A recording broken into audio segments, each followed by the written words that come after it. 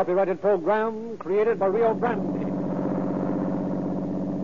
Los Angeles police calling all cars. Attention all cars to broadcast 262 regarding a robbery. No description of suspects in this case. That is all. Harmon.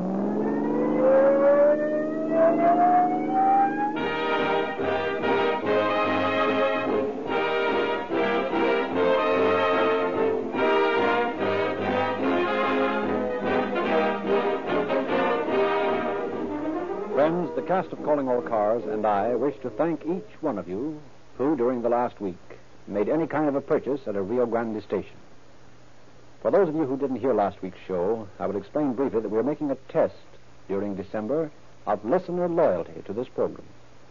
We of Calling All Cars want an expression of your interest and friendliness. And after 5 years and 261 broadcasts, we feel that it's not too much of a favor to ask you to make one call at a Rio Grande dealer's this week, whether it be for a quart of Rio Lube or some cracked gasoline. The size of the purchase is of no consequence or consideration in this test, I assure you. True, we feel that an exposure to our products will be habit-forming. But the purpose of our appeal to you is to prove to our company and dealers that our radio friends of long standing would respond to a fair request. Will you promise yourself to stop at a Rio Grande station once this week as a personal favor to us of Calling All Cars? I feel it's one of those things you feel good about doing, and it will constitute a Christmas gesture that we will sincerely appreciate. And now, on with your show.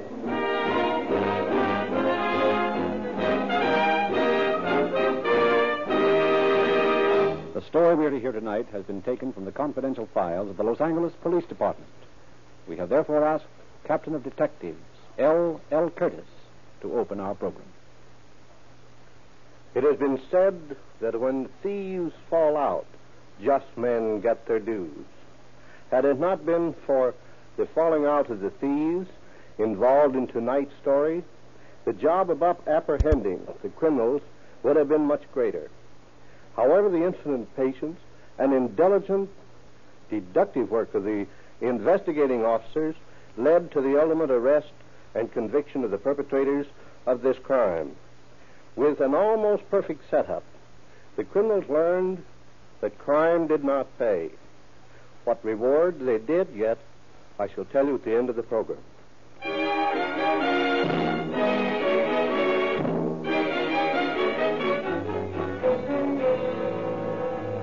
Inside the living room of a cheap boarding house in Salt Lake City, a mechanical piano blared a ribald ballad. Hiya, Sally. How's the boy?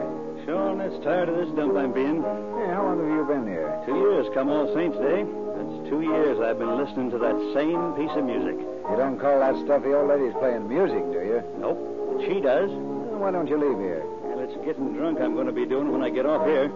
Yeah? When do you get off duty? 12 o'clock. Well, you just got a half an hour to go. I'll be back and we'll get drunk together.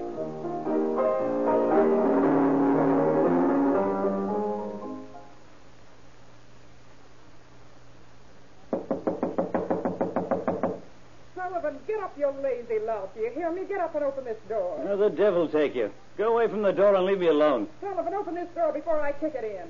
Someday it's strangling that woman I'm going to be with me 2 hands. Sullivan! Keep your shirt on.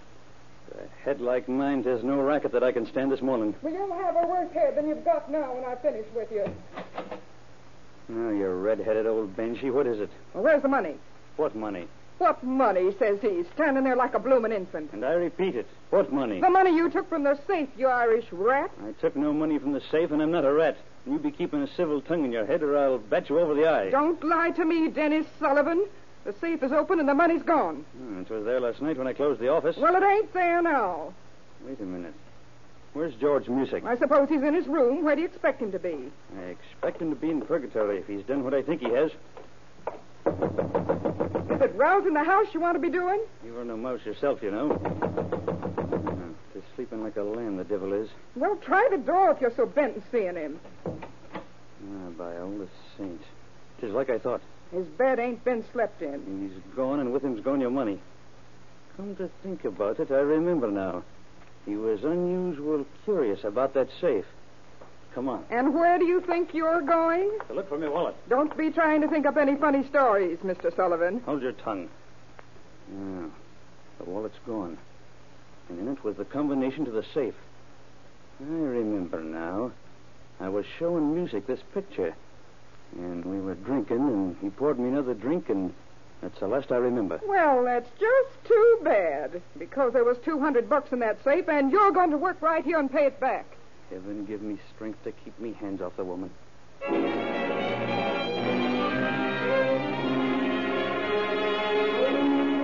It is the morning of a spring day in Los Angeles. Two men sit in the lobby of a hotel. Suddenly, one of them arises and motions to the other. Together, they walk briskly toward a man with dark glasses, tapping his way through the crowded lobby with a white cane. That's him, all right. I remember the story. Don't worry about me. I'm all set. Okay, here goes. Oh, pardon me, but aren't you Jonathan Flynn? Yes, I am. Well, my name's Music, Mr. Flynn. George Music. And this is Mr. Paul Yates. Pleased to meet you, Mr. Music. Mr. Yates?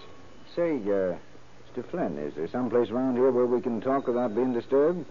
Well, what did you wish to discuss? I'm rather busy this morning. Oh, we won't be a minute. Oh, no. We'd like to talk in private. The lobby sounds as if it were rather crowded. Well, we could go to my room if you wish. Well, that's a good idea. That's fine. You'll have to pardon me, but I can't hear her very well. I'm blind, you know. Yes, I'm sorry. Yeah, I'll say. Let me take your arm. Thank you. No. This is a nice hotel, Mr. Flynn. I like it very much here. Everyone takes very good care of me. Here's the elevator. Watch your step, please. How long you lived here, Mr. Flynn? Oh, I haven't been here very long. I should say it's about 3 weeks, yes. 3 weeks. What floor are you on? 6. Room 619, 3 doors to the Say, that's a lovely ring you have there. How many carats? Slightly over 2. That tie pin must be over a carat, too. Yes, it weighs... 6th floor. Yes, I was going to say, it weighs almost a carat and a half. Family heirlooms? Why are you so interested in my diamonds? Oh, no reason at all. I imagine everyone admires them. Oh. Here's your room, Mr. Flynn. Oh, yes. If you'll just step in, gentlemen. Thanks. There should be cigars and cigarettes on the smoking stand. And, do be seated, please. All right, don't care to do. And now then, gentlemen, what did you wish to discuss with me? Well, you see, Mr. Flynn, we're from the Investment Diamond Brokers Exchange. Here's my card. You forget I'm blind. I must take your word for it. Oh, of course, I forgot. But as I was going to say, you can understand now why we were interested in your diamonds. Oh, yes. And naturally, we don't want people to know we're diamond brokers because we might get robbed. Yeah, you see, we always carry a supply with us. By the way, did you have a drink? I got a flask in my pocket. Drink? Yeah, that's a good idea. You'll join us, won't you, Mr. Flynn? Well, ordinarily I don't drink, but perhaps a little sip might pick me up.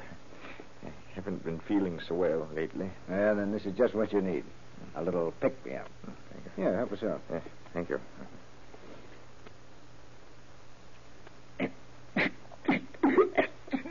Pretty hot stuff, huh, Mr. Flynn? Of that. It's too strong for me. Gee, I'm sorry, Mr. Flynn. I guess me and Paul are pretty used to it. We don't seem to mind it. No.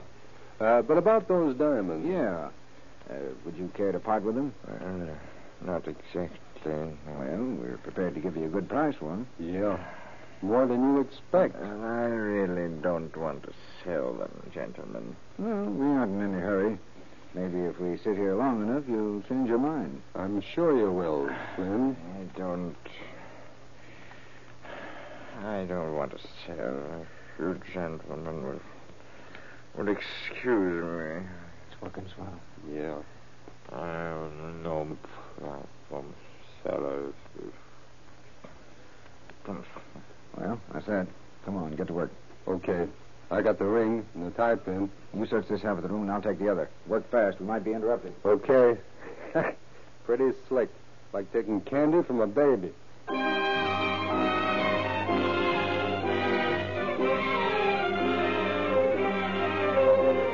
few hours later, Flynn recovered sufficiently to call the police. Detective Bud Curtis and Carl Williams are ushered into the disheveled chaos of open drawers and overturned furniture, mute evidence of the thoroughness of the two thieves' search. Flynn, still under the stupefying effect of the knockout drops, sits crumpled in his chair. And you say they gave their names as Music and Yates? Yes, that's right. Have you any idea what they might look like? None, except that Music sounded like a big man, and Yates might have been some kind of foreigner. You mean he spoke with an accent? No. It's just that when you're blind, as I am, you form ideas as to what the person looks like. I can't explain it. You just feel it. Were the diamonds insured? Oh, yes. I've already notified the insurance company. Do you ever remember hearing either of the two voices before? No, sir. No, I never did, no. Well, Bud, looks like we don't have much to work on. Not much. Did anyone see you with these men, Mr. Flynn? Well, the lobby was crowded, but I'm afraid that isn't much help. How about the elevator boy? I'll call the desk and get him up here. This is Carl Williams from police headquarters. Send the elevator boy up here right away. Just a moment, I'll find out. Do you remember which elevator you rode in? Oh, I think it was the middle one. The middle one? Okay, thanks. We'll have the room checked for fingerprints. Maybe something might show up that could help us. Hey, what's that card you have in your hand, Mr. Flynn? Card? Wait, this is the card Music handed me when he said he was connected with the diamond brokerage firm. Well, let's see it. Well, this doesn't help much. See what you make out of it, Bud. George Music, linoleum salesman. No address. Well, it's better than nothing. I tell you what, Carl, you stay here and question the elevator boy. Okay. I'm going to start making the rounds of all the small printing presses in town.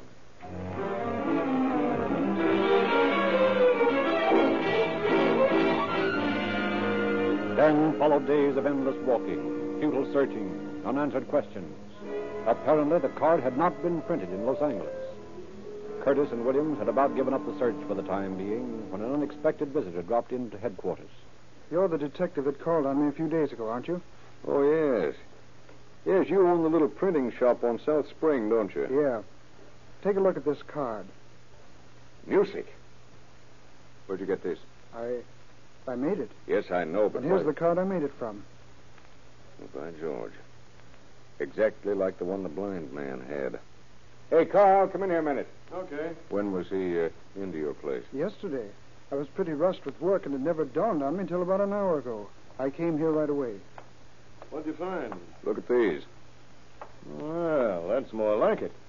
When's he coming in for these? Well, that's the sad part of the story. He's already come and got them. What do you mean? Yes, I'm sorry. If I'd only thought sooner. But here's a telephone number that might be of help to you. Let me see it. Where'd you get this? Well, while he was waiting for me to wrap the cards up, he phoned this number. He couldn't get it the first time, so he wrote it on the wall with a pencil. Well, Mr. Mitchell, perhaps you've been a big help to us.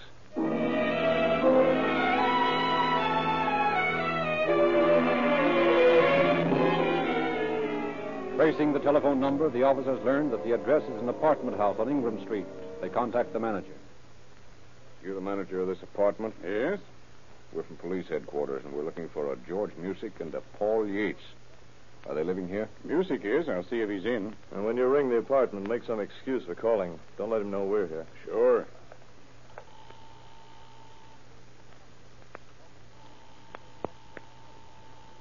Well, I guess there's nobody in. They don't answer.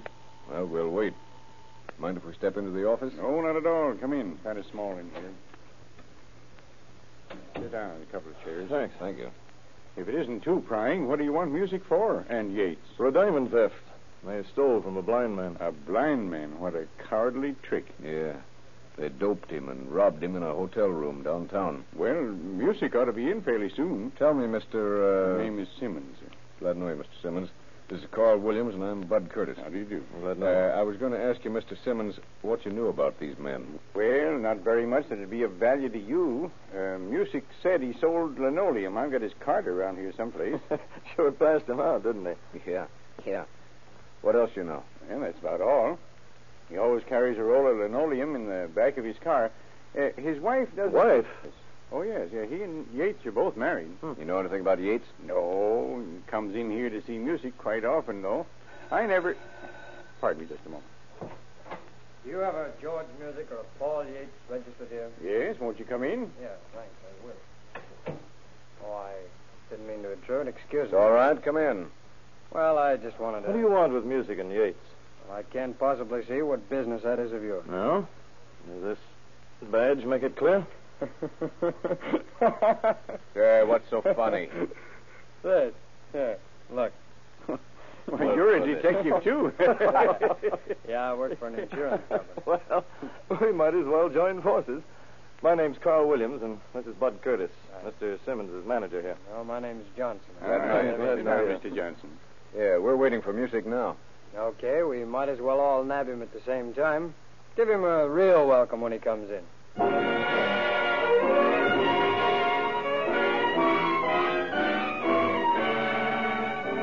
The hours dragged into late evening, but George Music failed to appear.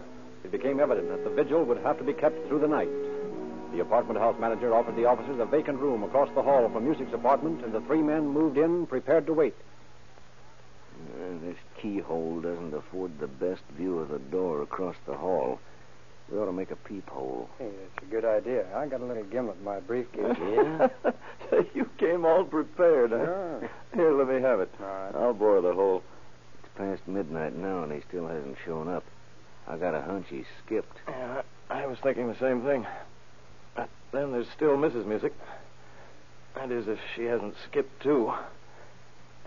There. Now we can see without stooping down and breaking our back. Yeah, that's great. Why don't you go out and get us some sandwiches, Johnson? Well, that wouldn't be a bad idea. There's a cafe down the street, and I can... Quiet. What is it? Somebody's across the hall. A woman. Mrs. Music, I'll bet. Yep, must have been. Come on, let's go over and have a talk with her. Hey, you'd better not let her know we're across the hall.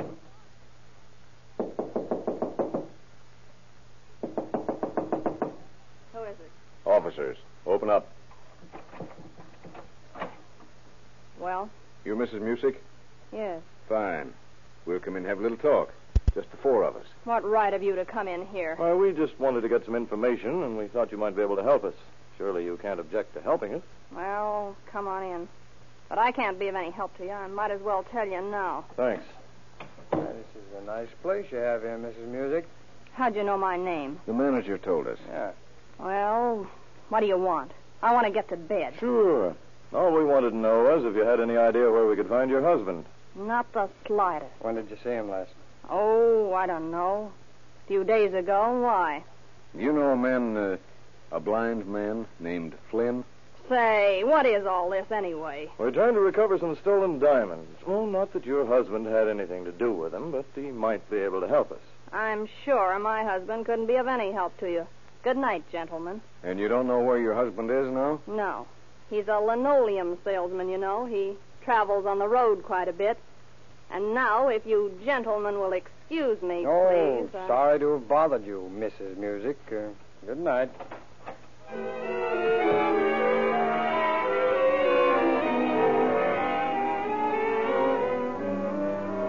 Realizing that their vigil in the apartment might be a long one, the officers determined to install a dictograph in the suspected apartment. Accordingly, they conferred with the manager. How long will you boys need to complete the job? Oh, it shouldn't take more than a couple of hours. Well, I think I can arrange it for you. How?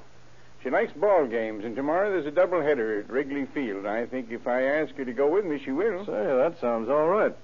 She's up there now. Call her on the phone. Find out if she'll go. Okay.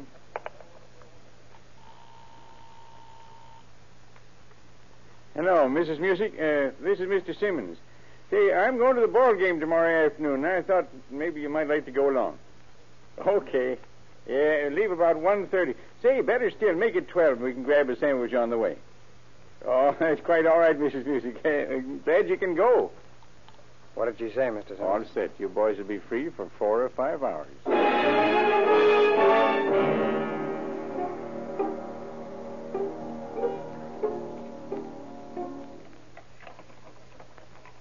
No use, fellas. She's got a plug in the door. I can't get the key in. Now what'll we do? Well, there's only one thing to do. Go down the air shaft and in through the bathroom window. Say, that's not a bad idea. Johnson can lower you and me down from the roof. Okay. It shouldn't take the two of us very long to get the dictograph wired up. Now, you better take a table leaf along. You can put it across the shaft from one end to the other. I noticed the apartment next to music has a window just opposite. Okay, let's go. What about the wires? Well, we can run those out the window and up over the roof to the air shaft and then into our bathroom window. The most important thing is to get finished before she gets back.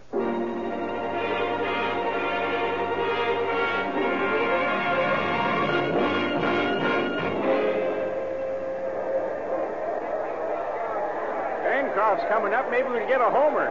Homer?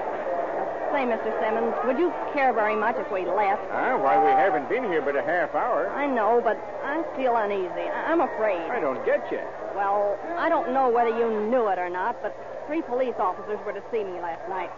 It made me pretty upset. Police officers? What in the world did they want? Oh, nothing. They were looking for some diamond thief. But it's just made me uneasy. Somebody might try to break into the apartment. Anyway, we've seen enough of the game. Well, if you think you'd better, I suppose we... Oh! I told you he'd hit one. He's going to make it. Come on, Bancroft! Come on, Bancroft! That boy, come in. Oh, was that a honey? Oh, boy. Oh, gosh, look at that. Change your mind about going home? Well, I guess so. There's really nothing in the apartment of any value anyway. Good. I thought for a minute you were going to drag me away from a darn good ball game. Hey, boy, bring me a couple of bottles of pop. Well. 2 dogs. There's nothing like soda pop and hot dogs to make a real ball game. You said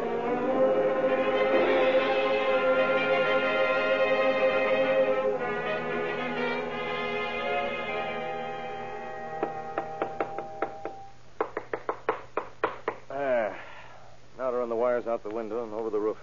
Think she'll be able to see it? Yeah, when a couple of artists like us get through. That is a pretty good idea of mine to hide it in the chandelier, even if I do say so myself. I still like the curtain, but then it isn't as artistic as the chandelier. No, of course not. Looks like part of the fixture. Say, don't forget to clean up every speck of muss. Yeah. There's a piece of insulation over there by the lamp. I got it. Come on, let's get out of here. We still got plenty to do in our own apartment. Okay. Give Johnson the signal. I already did. He's lowering the rope. Here, give me the wire. Here. I got the tools. Careful now. Don't push that table leaf away. We won't have anything to stand on, and we'll miss the rope. Don't worry. Gosh, it's sure going to be great to have a cigarette again. 2 hours and a half in that stuffy apartment. Yeah, me too. Okay, there's the rope. On your way. Careful now. Can you manage those tools? Yeah. Hurry up. I want to finish rigging this thing up before she gets back. We won't have time to test it. All right, let it go, Johnson.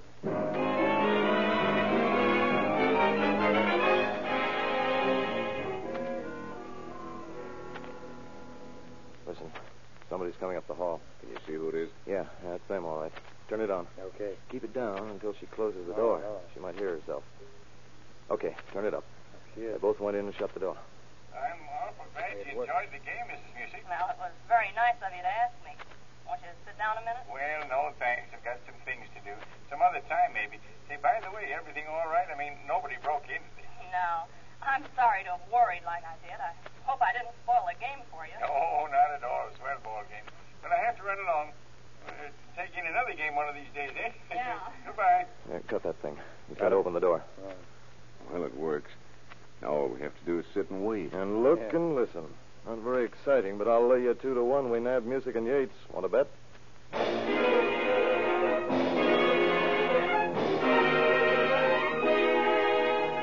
Days went by, and though Mrs. Music had many callers, the officers learned nothing that was of value to them. Then one day, almost 3 weeks after the robbery, a short, heavy-set woman knocked on the door of the apartment across the hall.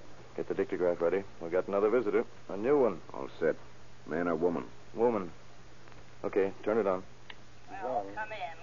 How are you? I'm all right. Pretty tired of waiting. Then you've heard something? Yes. Paul sent me word yesterday. Hey, that must be Mrs. Yates. Yeah.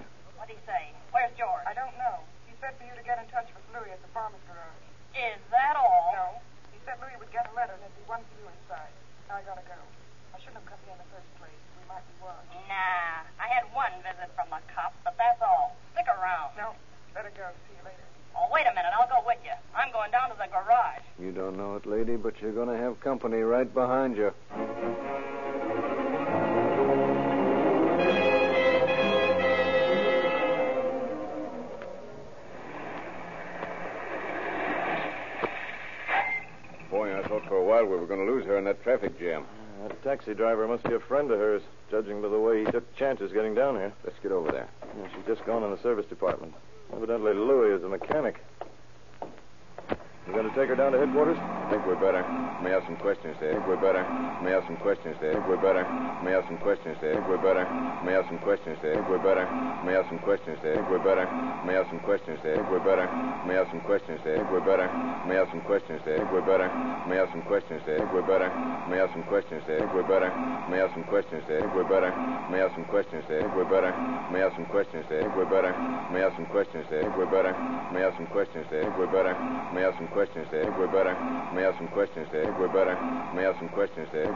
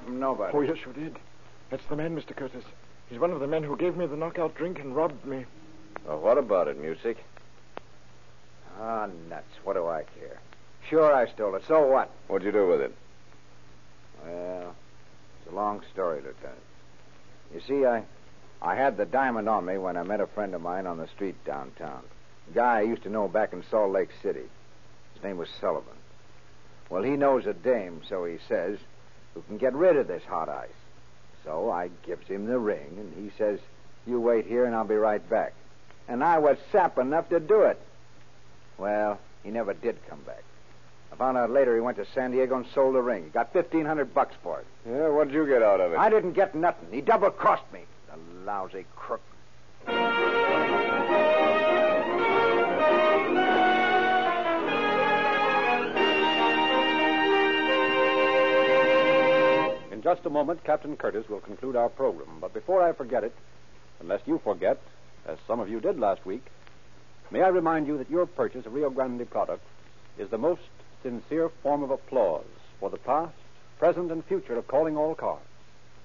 See your Rio Grande dealer in the morning, and tune in next week as a customer and friend. And now, Captain Curtis. Music was sent to prison for his participation in the robbery, and his companion Yates was later found in Oregon. However, it was impossible to extradite him because the blind victim could not furnish an identification. Sullivan was later located in Salt Lake City and was brought back and charged with receiving stolen property and received a sentence in the county jail. Thank you, Captain Curtis.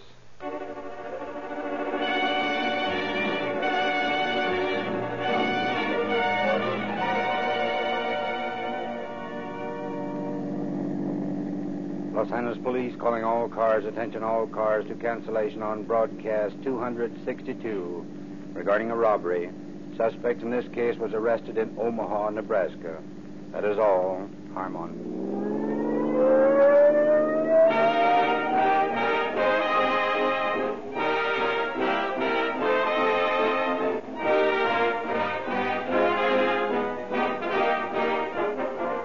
This is your narrator, Frederick Lindsley, bidding you good night for Rio Grande. Next week at this time, Rio Grande will present The Case of the Poisoning Jezebel. This is the Columbia Broadcasting System.